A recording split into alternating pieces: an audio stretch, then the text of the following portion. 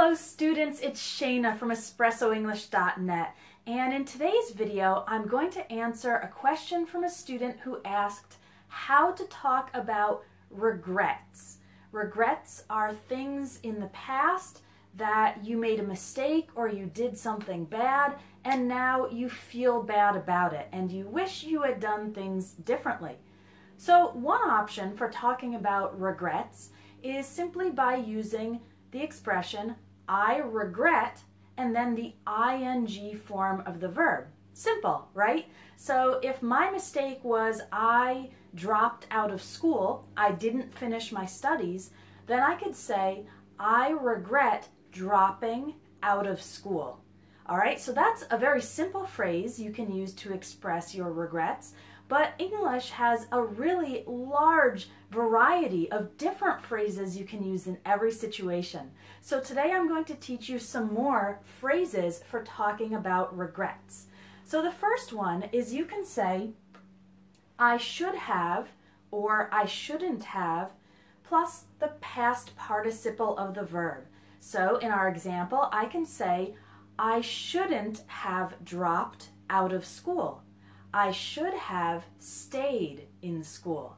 Okay, so I say I shouldn't have, and I talk about the bad thing that I did, and I can make a different statement by saying I should have and describe the positive action that I wish I had taken instead. I shouldn't have dropped out of school. I should have stayed, or I should have continued my studies. Okay? We have something similar, actually, with I wish. This is talking about things you wish were different in the past. You can say, I wish I had, or I wish I hadn't, and again, that's followed by the past participle of the verb. So I can say, I wish I hadn't dropped out of school. I wish I had stayed in school, or I wish I had continued my studies. All right, so a couple different ways to use those phrases. Another common phrase is this one. If I could do it over again, I would or I wouldn't. And these are followed by the base form of the verb. So if I could do it over again, I would stay in school or I wouldn't drop out of school. In this phrase, we're imagining that the past was different. You can also say, if I could go back in time, or if I had a second chance. So if I had a second chance, I wouldn't drop out of school, I would stay in school. All right, those are all phrases you can use to talk about wishing the past was different. And one more, you can say, now I know that your action, with the ing form of the verb, was a bad idea. So now I know that dropping out of school was a bad idea. That's one more phrase you can use to talk about your regrets in English. So as you can see, we've got a lot of different possibilities for the same situation. And the English language is like that, right? There's not just one right way to say things. Native speakers use a lot of different expressions.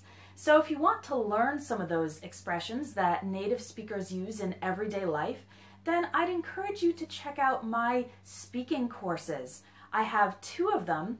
Level 1 is good for everyday situations, going to the supermarket, going to the bank, socializing with people, talking about regret, giving criticism, giving encouragement, a lot of different situations from daily life. I teach you the phrases that native speakers use. And then I also have level 2 of the speaking course, which is for more advanced students, and that has conversations that are a little bit more difficult with more slang and phrasal verbs and informal expressions. So if you want to learn the basics, then take speaking course level 1, and if you are more advanced and looking for a challenge, then take speaking course level 2. I'll include the links in this video.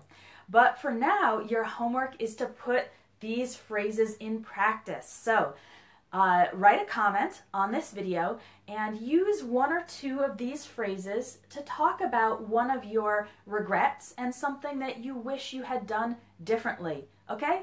I'll be reading and responding to the comments. That's all for today, and I'll see you in the next lesson.